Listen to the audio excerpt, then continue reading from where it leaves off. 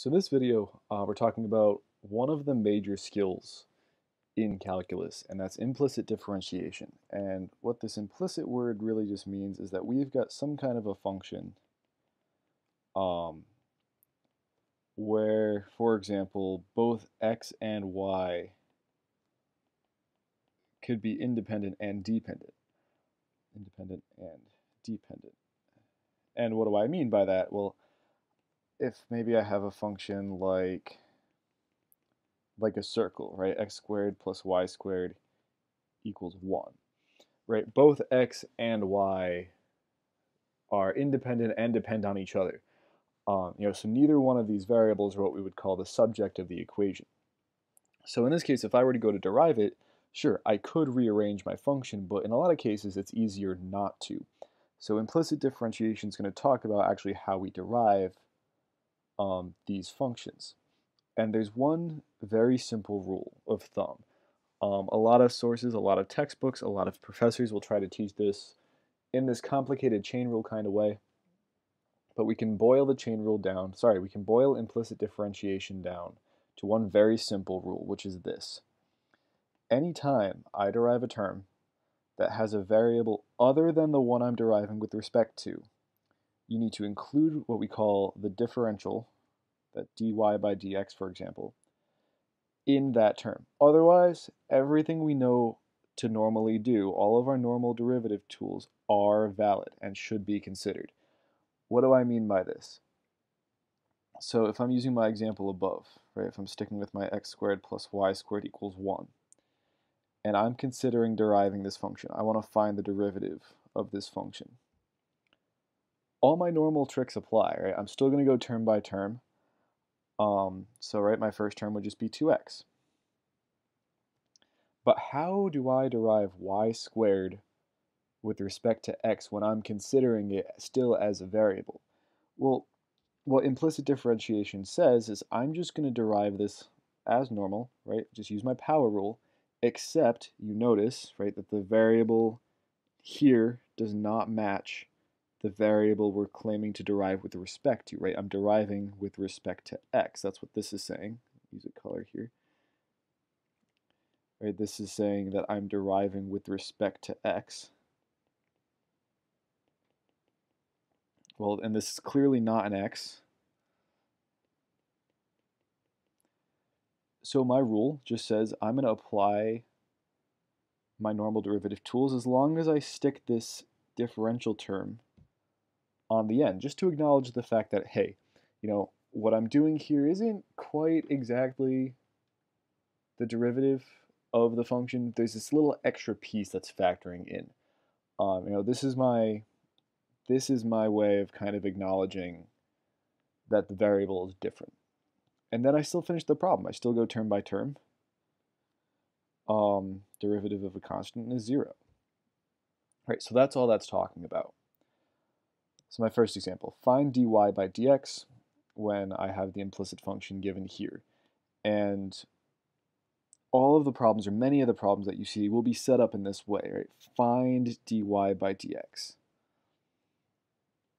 Well, like I said, we're just going to apply our normal derivative tricks, right? So if I'm considering deriving this whole function, and normally maybe I wouldn't write this out all the way, but I want to be able to kind of show you what's going on. All right, if I derive this entire function, I'm going to start with just my normal rules, right? Power rule, 2x. And now I get to the second term, and of course we see that the variable I'm considering does not match the variable I'm being asked to derive with respect to. Right? These do not match.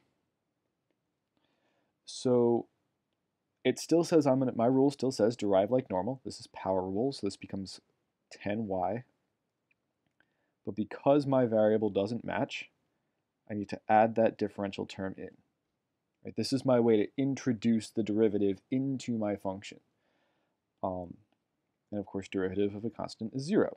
So we're not done though, because we're being asked to actually find dy by dx, which means we need to solve for dy by dx. And for this, I'm just going to use my normal algebra skills, right? I'm going to subtract 2x I'm going to divide by 10y, so we get this, which we can, of course, reduce to get negative x over 5y. And this now would be my final answer, right? This is now my derivative. This is the representation of my slope, just as it was before. So all of our tricks from before apply like normal. And what you're going to see a lot of times with the chain rule, kind of one of our big features, kind of what our hallmarks of the chain rule. Sorry, I keep saying that. Hallmarks of implicit differentiation. Hallmarks of implicit differentiation means that you're going to tend to see, maybe this is why I keep thinking chain rule, you're going to tend to see a lot of product rule, and oftentimes too a lot of chain rule.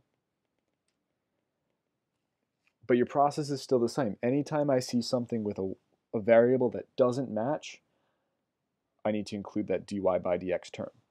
So, same process applies here. Find dy by dx when x squared plus 2xy equals 3y. So just as before, right?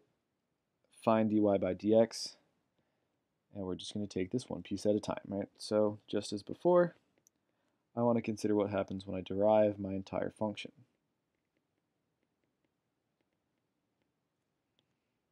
Okay, well, for this first term, fairly straightforward, right? Just my power rule, 2x. This second term, I have a product here, right? I have 2x times y. So before I do anything with it, I need to consider the product rule. So I'm going to identify a u and a v, and I find it easiest to leave my y alone. So I'm going to split my product up along the way the variable gets divided, get put together. So I'm going to split them up by variable. All right, so if I just derive u, I just get 2, right? If I derive my v, and keep in mind we're still doing all of this with respect to x, my variables don't match, right? So I'm going to derive like normal. Derivative of y would just be 1. And I have to account for this difference with that dy by dx term. So we would just, obviously we don't need the 1 there, so we would just call this dy by dx. So applying my product rule, uv prime is going to give me 2x dy by dx. Vu prime is going to give me 2y. It's okay that there's a y there. And that's the end of my product rule. And then, of course, my last term on the right-hand side, it would be 3 with that differential again, dy by dx. So once again, I have a term with a mismatched variable. End of part 1, right? That's just my implicit differentiation step. Now I want to actually find dy by dx. So I need to rearrange this whole thing. So let me actually copy my function down here. So I have 2x plus 2x dy by dx plus 2y equals 3 dy by dx. We're going to treat this just like we did in algebra, right? If I were to solve a thing like 2x plus 3y equals 4x plus 2, right? I would collect all my x's, right? I would subtract the 2, and I would divide by 3. Right, the same idea applies. The same idea applies. So I need to get all my dy by dx's together. So here's a term with a dy by dx, and here's a term with a dy by dx. So let's collect those first. So I get 2x plus 2y equals 3 dy by dx minus 2x dy by dx. I still need to get this term alone, right? I want to solve for dy dx. So this is kind of my new step, is to factor. Right, we have a dy dx in common, so I can factor. So we have dy dx, and then when I factor that out, 3 minus 2x, and of course then my last step is just to divide. So Put it in a different color so it sticks out. So my dy dx is just going to be 2x plus 2y divided by 3 minus 2x. So we're starting to consider cases where now I have multiple variables in my equation, and that's fine. But this process is not nearly as bad as it looks, nearly as bad as the book makes it look. One very simple rule, right? Just as long as I see a case where the variable I'm considering in my term does not match up with the variable that I'm deriving with respect to, I need to include my dy dx, or d whatever the variables are, to acknowledge the fact that there is that kind of disconnect, right? This is my way of kind of accounting for the difference. It's what I like to call, based on a book called Burn Math Class that I absolutely love, and they kind of coined the term, but it's what I like to call lying about the math and then correcting for it later. Right, where we're just going to say, well, for now we're just going to consider it x, but it's really not, and this is what's going to kind of make up for it. So I have one last problem that I want to consider here. These tangent line problems are still very much in play. Except usually now I have to give you the point, because a lot of times these equations are not easy to solve for normally, or explicitly. So find the equation of the line tangent to the circle, given there, at the point 1, 7. Just like before, right? Normally, if I were to find the equation of a line, I'm going to start with my slope-intercept form. Sorry, my point-slope form. Or my point-slope form. So I need to know a whole bunch of things, right? What do I need to know? I need to know my point, x1, y1, which I do. It's right there. It's 1, 7. And I need to know the slope. Well, in calculus, slope is represented by the derivative. If I want to derive this function implicitly, that is my dy by dx. And I'm just going to take it and evaluate it at the point 1, 7. So we have some work to do first.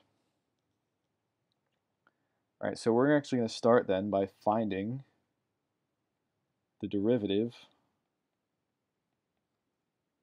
of my function.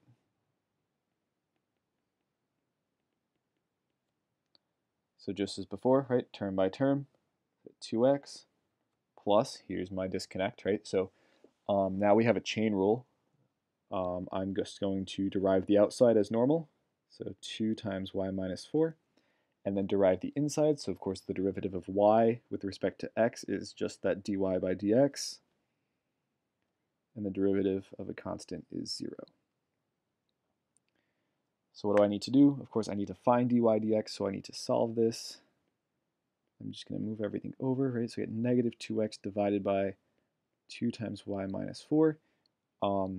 If you want to simplify this, you can, right? So I could just treat this as x, negative x over y minus 4. But I need an actual number, which is where my point comes into play. So I'm just going to take this and evaluate it for when x and y are equal to 1 and 7, respectively.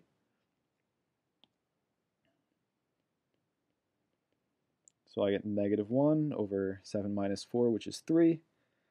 Then my slope at that point is negative 1/3. So nothing really different than what we've done before, just in a new context. So just as before, everything goes back right into the equation. So my point was 1, 7. So y minus 7 equals negative 1/3 x minus 1. So we get y equals negative 1/3 x be plus 1/3 plus 7, so plus 22 over 3. I believe so, right? 7 1/3, yeah. So here is now the line tangent to my circle at that point. And we could do this with the normal line as well, right? If I wanted to do the normal line, my new slope would just be the opposite and reciprocal, and then I would just carry this process out all over again. X minus 1, so I'm going to get 3x minus 3 plus 7 is positive 4. So there's the equation of my normal. Nothing overwhelmingly new in this problem except, of course, the use of our implicit differentiation. But as you'll see, right, the only thing I'm adding differently in implicit differentiation is accounting for that different variable with that dy dx, or d whatever, at the end of that term. That's all it is. It's not nearly as scary as it looks.